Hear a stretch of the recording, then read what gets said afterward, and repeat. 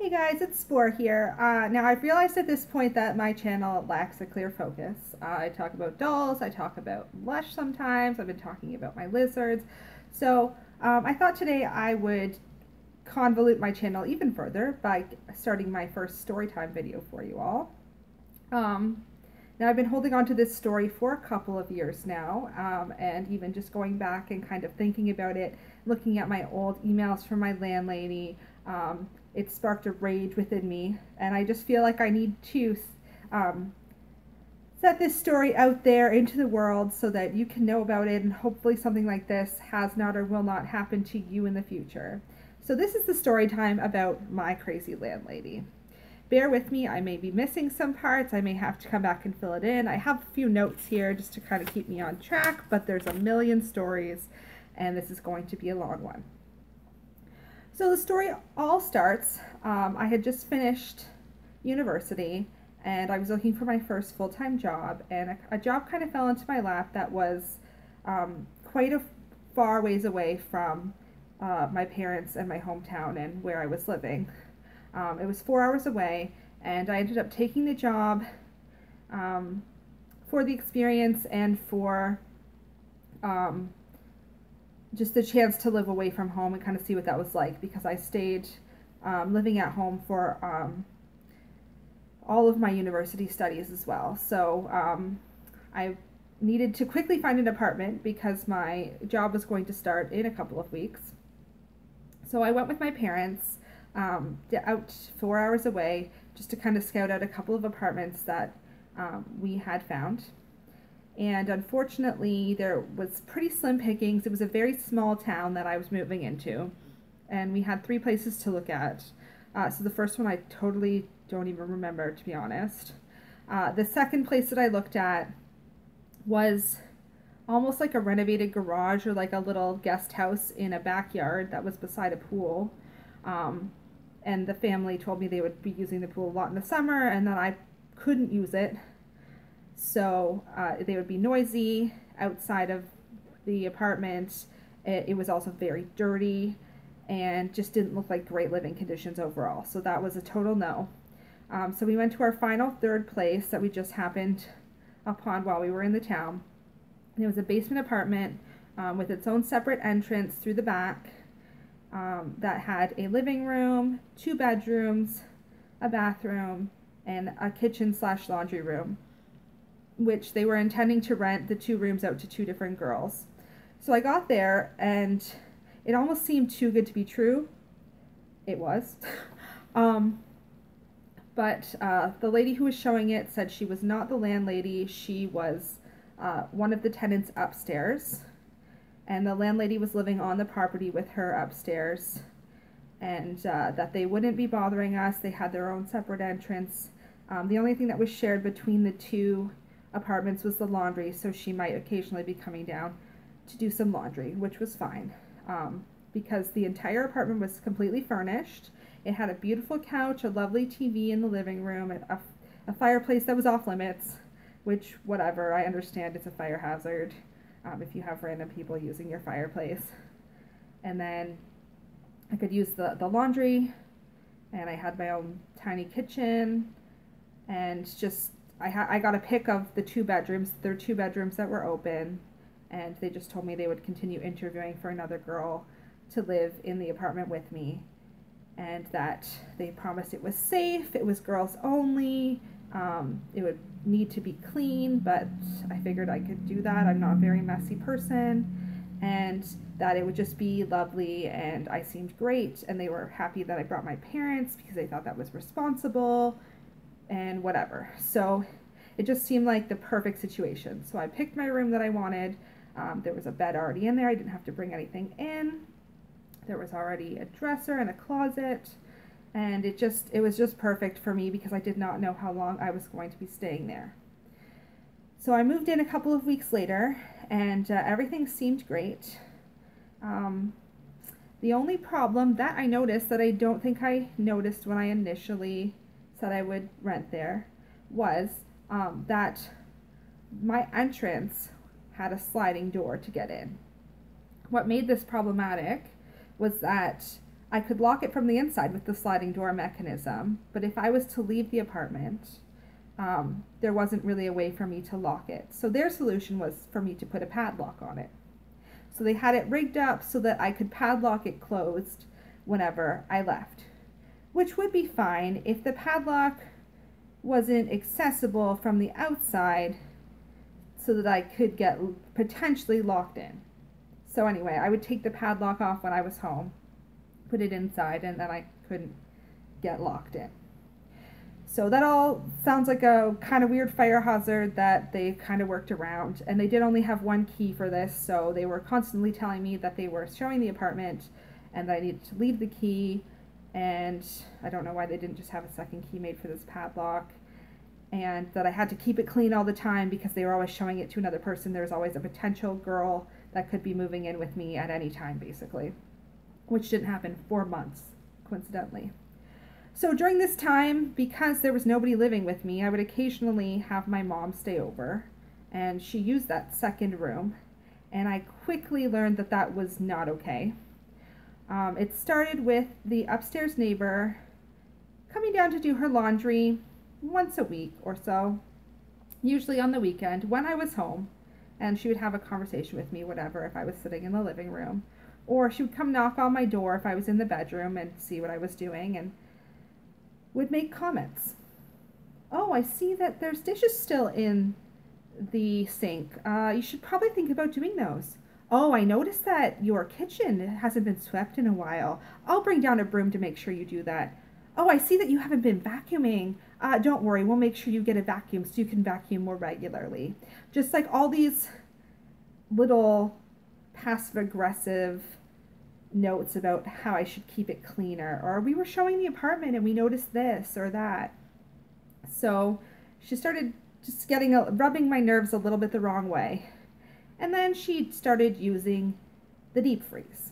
So we had a deep freeze. Obviously I couldn't use the whole thing.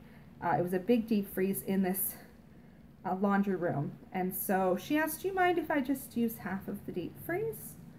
And okay, but she started using the deep freeze as what looked to me was definitely a way to spy on me. So she would come down with nothing in her hands, rummage in the deep freeze, look at me, talk to me, and then leave with nothing in her hands. Or she would just come down with a loaf of bread and, put it in and casually just start walking around. There are also a couple of locked cupboards in this basement that she magically had the key to, so she would rummage around in there when she felt like it, and just generally made use of the space that I was told was for me. And it just started feeling really uncomfortable.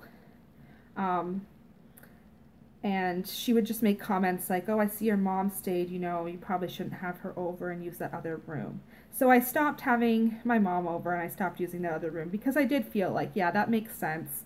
I'm not renting that specific room, so I really shouldn't be touching it. So I just closed the door and stopped using that room entirely, so they would see, okay, the door is closed, she's not touching it. When we come to spy on her, we notice she's not using it. So yeah, so just occasionally I would just get these weird passive-aggressive comments. And then it came to Christmas time, and I had to go back to work, but my boyfriend, who lived 4 hours away, he had a bit more time off. So I brought him back with me, and I had him stay for a couple of days. And this was very not okay with the landlady. She was clearly watching me. She noticed that he was there, and she would send me emails saying, we're going to be showing the place, and when is your boyfriend leaving, because we need to show the place and we don't want it to look like it's okay that they have someone over and that they have their boyfriend over, and that this is a safe space where we don't have boys and you shouldn't have him over and you shouldn't be here. So I explained to her, this is a one-time thing. There's still not another person living down here with me. It's the holidays and I just really missed him and wanted to have some time with him. And so she just kept sending me messages like, we're showing the place on Friday, which they weren't. And he needs to be out of here. Meanwhile, upstairs lady, I'm going to call her Fran. So Fran, who's constantly spying on me and then tattling on me to the landlady, starts bringing her son downstairs into the basement with her when she's doing laundry. She has like a teenage son. And I'm just lounging around in my pajamas doing what I do because it's a girl house and girls are only allowed, and yet son can come down, son can live upstairs and stay over. Like, that's not a problem because you're landlady's BFF slash I don't know if you're her gay lover. I couldn't figure it out. But me, if I have a boy there for a day, oh no, this is the end of the world. So after that, I did not bring him back again. But while he was there, the bad thing happened. So I was using the bed that they had left in the room, and it was like one of his first days that he was there with me, and we both sat down on it, and the bed frame gave out. Like one of the legs just broke off. The first thing I'm thinking is, oh no, she's already judging me for having a boy. She thinks I'm doing something nasty on her bed, and it's broken. But it wasn't even that. We literally just sat on this corner that was volatile, which we later discovered was from a bad patch job, and it collapsed. So I had to let her know, your bed frame collapsed. We sat down on the corner. We took the box spring and mattress off, looked at the leg of the bed, and it had clearly been poorly repaired in the past. So it looked like it had snapped off, that someone had drilled a new hole for the leg to go in, had used a very weak screw or something, and then kind of just did a patch job to reattach it very poorly. So the screw had snapped and the leg snapped back off. So I took the bed frame out, we put it in the spare room and closed it in the door, and we let the landlady know. So she messaged me back, was very monotonous in her message, saying, you know, that is a new bed frame, and the previous person in your room had broken the bed frame, but they replaced it with a new one, and so that one is brand new. And I said, no, it's clearly been repaired before, and they said, no, this is the one that we bought, it is new. So that was a lie. But so I just said, you know, it's broken, it's not my fault, here's pictures of how it's broken, how I didn't do it. Feel free to come down and look at it. It's in the other spare room. Take a look if you want, but it wasn't me. So boyfriend leaves, everything's going okay. I'm just not talking to these women and starting to avoid them. I started to get very avoidant. I would try to be away every weekend because I just felt like they were judging me and always spying on me and making sure I was cleaning. I would do weird things like turn on the vacuum cleaner so that they would hear me vacuuming even if I wasn't really, so that they would think I was cleaning. Like, it was just very weird. They started to do other weird things. Like, I came home one day and there was just a clock in the bathroom, which I took to mean you're spending too much time in the shower, so look at the clock or something. Like, I don't know if they're like just trying to send me these weird subliminal messages. So one day, Fran comes down and she sees me in the bedroom. I'm eating some soup. I was in a bad mood. I don't remember why, but she comes in and says, the bed frame is fixed. Let's put it back on your bed. We fixed it. And so I was grouchy. I said, okay. I'd already been really irritated with her at this point. So we lift up the bed. The bed's really heavy. It's like a queen size mattress. They've patched this leg up the exact same way that it had been patched up when it broke for me. We put the bed frame on it, or we put the box spring on it, and it just collapsed again. The leg just popped out. So I was feeling awesome at this point. It was like my justification. Like, see, it wasn't me. It was you guys who did this before, and it's broken again from the weight of the bed, not even a person. So we took the bed frame back out, put it back in that other room. It disappeared one day, and I never had a bed frame again.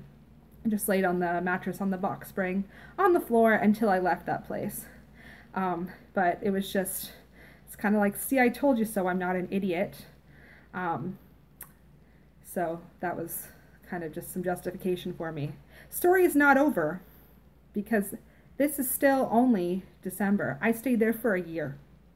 And in April, I had a guest over again. And it was my cousin, my female cousin from out of town. And she came 2 hours on the bus to visit me. And we were having a great time. We were a little bit loud.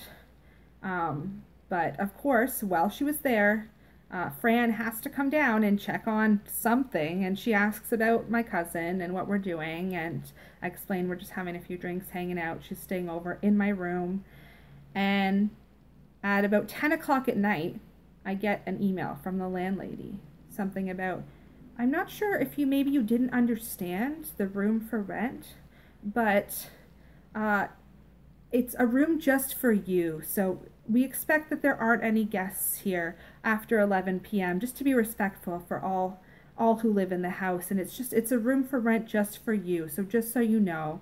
And it was just like this really belittling message about how I can't have guests, and she wouldn't have known this, that I even had a guest, if she hadn't had her spy come down and check on me. So I was very angry after that. I brought my cousin home the next day, and I was just like, I can't be in this place on the weekend. They're watching me, they're crazy, and they won't let me do anything, and I feel like I'm in this weird prison. So that was the last time I had people over. I just started being super avoidant. I wasn't there on the weekends. I would drive 2 to 4 hours to different places so that I wasn't there. I came home one day, and Fran had completely rearranged the living room. She had put her workout equipment down there and told me occasionally she would be coming down to use the exercise machines, which was, again, like, okay, now you're going to come exercise to watch me. Like, what is this? Very, very rude, and no privacy. So finally, after months and months of me living there, they got another person to move into that second room. So I got a roommate, and she was this really sweet girl that they clearly did not realize was only 16 years old until she moved in. And I think I let it slip, but they did not like the fact that she was very young. She was an orphan, and she would occasionally go to visit her grandparents, but she was living on her own. She did not have anywhere else to go, really. She didn't have any money or a cell phone or a laptop. She didn't use the internet, and she had very little food, so I would give her a bit of mine sometimes, and she would get food from the food bank, and she was being subsidized to live in some housing because she was underage but did not have anywhere else to go. So she was very sweet. She wasn't home a lot. Her room was a giant tornado mess, but again, nobody's business but her own. She had a lock on her door, thankfully. My door didn't have a lock, but she was able to lock her door when she went out. So at least she wasn't getting spied on as intensely as I was. And the only problem that we had was that sliding door situation. So if one of us left, we could potentially lock the other one in or out, depending. So we had to keep like a system going where we would let each other know whether we were home or not, and then we would know whether we could lock the door. And we talked to the landlady, and she basically said there's nothing else I can do. So we would just have to coordinate and leave messages for each other if we were going away, so we would know whether or not we could lock the door. And as I'm showing her how this is problematic when she first moved in, I locked myself outside, and she had to pop out the window screen and pass me a key so I could unlock it. Because the upstairs people locked the access to their upstairs, so it was like if anything happened, well, we have to crawl out the window, and at least we were in the basement, so we could crawl out the window. And I did lock her in one time. I didn't know she was home because she was often not home, and I didn't like to bother her, so I didn't knock on her door. Her door was always closed or locked, closed and locked. So I locked the door from the outside with a padlock, and she was locked in, and she had to pop the screen out and crawl out the window. So weirdly enough, because they were spying on us this intensely, I got a message. They would message me about her because she didn't have a cell phone or the internet. So they would send me emails and texts about her asking why she had taken the screen out.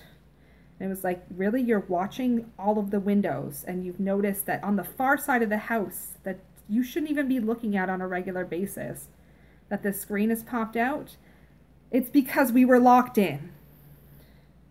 They would also message me about asking why the windows were open in the summer, because we were letting the air out, but I would open the window to let the steam out in the bathroom because there was no fan, and it was just like, it was like, what do you want? Do you want mold, or do you want like to be able to air this room out and lose some air?